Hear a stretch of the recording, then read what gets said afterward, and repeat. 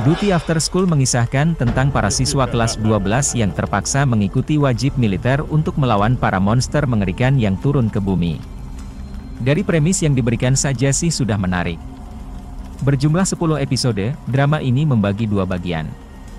Pada bagian pertama, Duty After School tayang mulai dari episode 1 sampai 6 di tanggal 31 Maret. Kemudian episode 7 hingga 10 baru dirilis pada 22 April kemarin. Duty After School akan menggambarkan kisah para siswa dari seluruh negeri yang harus mengikuti wajib militer dan berjuang untuk mendapatkan poin ekstra dengan melawan makhluk tak dikenal menjelang ujian masuk universitas. Kisahnya akan mengikuti sekelompok siswa di kelas 12-2 yang harus berperang melawan makhluk asing aneh yang muncul di langit. Hal itu disebabkan oleh perintah dari pemerintah yang mengumumkan bahwa semua siswa SMA akan dibentuk menjadi pasukan cadangan.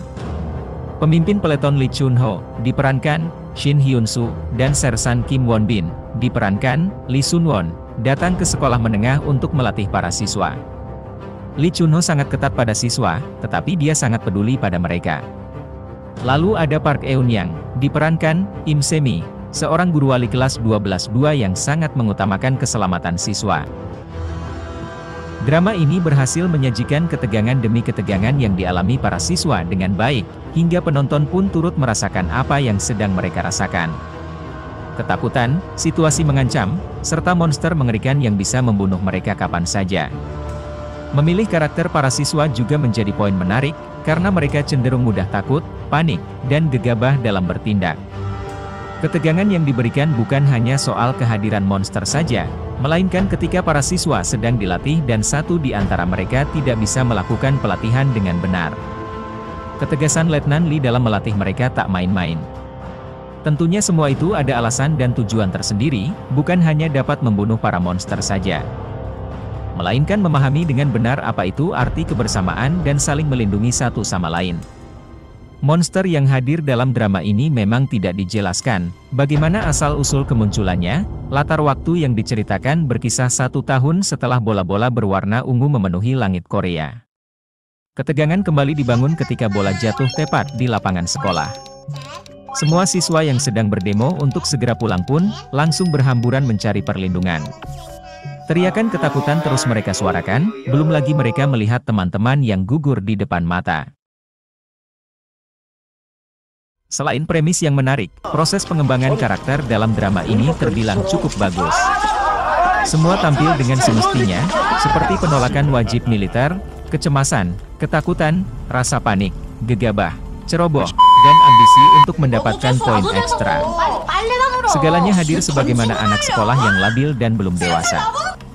Tidak ada adegan yang tiba-tiba membuat mereka menerima dengan lapang dada atau lihai dalam pelatihan. Semua bersatu padu menunjukkan rasa solidaritas, untuk penolakan ikut militer dan meminta dipulangkan. Sampai di bagian kedua, setiap karakter mulai berkembang dengan baik. Mereka dipaksa mengerti lewat keadaan yang tidak aman. Terpaksa berpikir dewasa dan memilih untuk saling melindungi. Serta bertahan agar tak ada yang mati di antara mereka. Terbukti, walau beberapa ada yang masih kesal dengan yang lain. Namun, pasukan mereka memiliki jumlah anggota paling banyak ketimbang kelas lain. Hubungan antar pemain dikatakan berhasil sampai ke penonton, bagaimana mereka bersenang-senang setelah menghadapi monster yang banyak. Candaan dan kisah romansa yang ditampilkan juga cukup menghibur. Kebersamaan yang sampai akhir kisah pun digambarkan selalu bersama. Iya, mati bersama, kecuali 4 siswa yang selamat. Jika boleh dibandingkan, part 1 yang berisi episode 1, 6 jauh lebih baik dari segi eksekusi dan penyajian alur cerita. Semua pengembangan karakter, visual, konflik, dan perjuangan bertahan hidup, lebih unggul ketimbang bagian keduanya. Ketegangan yang diberikan di part 1, tidak terulang di part 2. Justru pada bagian kedua hanya menampilkan konflik lain yang sulit diterima penonton, rasanya kehilangan yang disebabkan monster lebih baik daripada dibunuh teman sendiri. Akan tetapi, pada bagian kedua inilah pesan perihal ambisi manusia terasa lebih kuat dan menakutkan. Haus akan pencapaian hingga melupakan arti pertemanan.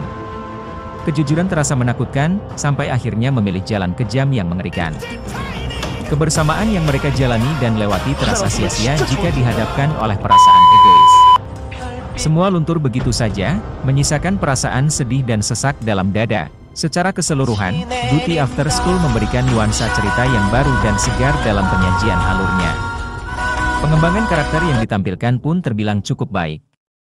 Mereka yang awalnya ketakutan berhasil membawakan pemikiran bijaksana dalam menyikapi keadaan, meski segelintir orang masih menunjukkan penolakan.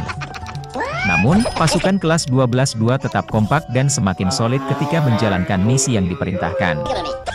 Memang benar jika bagian pertama, yakni episode 1-6 jauh lebih baik ketimbang bagian kedua. Akan tetapi, pesan yang bisa kita ambil lewat 4 episode akhir adalah sifat manusia yang mengerikan lewat ambisi dan haus akan pencapaian, membuatnya memikirkan hal-hal buruk demi menyelamatkan diri sendiri. Melupakan arti dari kebersamaan yang sudah dijalani dan dilewati dengan susah payah. Hal yang menarik dari drama apokalipsi adalah karakter-karakternya yang seringkali menampilkan aksi heroik. Bijak dan penuh simpati menjadi karakter ciri khas Komandan Peleton Lee Chun-ho.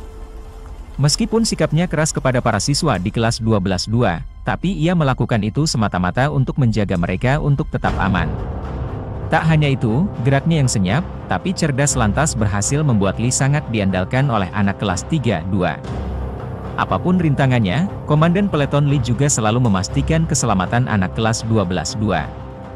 Yang kedua, sang ketua kelas. Seperti sosok ketua kelas biasanya di drama Korea Apokalipse, Kim Yoo-jung pun menjadi andalan bagi teman-temannya. Ia selalu menjadi orang pertama yang menengahi konflik saat keadaan anak kelasnya yang semakin panas. Bagi Kim Yoo-jung, kepentingan bersama dan penyatuan adalah hal yang terpenting. Ia tak segan melawan siapapun yang mencoba memecah belah kekompakan kelas, termasuk berani menampar Kwon Il-ha, salah satu biang onar di kelasnya. Kim Chi adalah sebutan untuk karakter Kim Cheol. Karakternya memang terlihat nerdy di awal episode, tapi karakter development ia semakin memperlihatkan bahwa dirinya adalah sosok yang cerdas dan bijaksana. Linara boleh jadi cewek paling pendiam di kelas, tapi siapa sangka ia justru menjadi satu-satunya penembak terbaik di camp. Sifatnya yang tenang membuat Linara lantas dipercaya untuk melawan monster di garda terdepan. Tak hanya itu, cewek yang disukai Kim Cheol ini juga sangat peka dalam keadaan. Kepekaannya itu lantas menuntun ia untuk membantu No Aisol, agar tidak dikucilkan teman-temannya. Selain jago menembak, Linara juga sangat perhatian.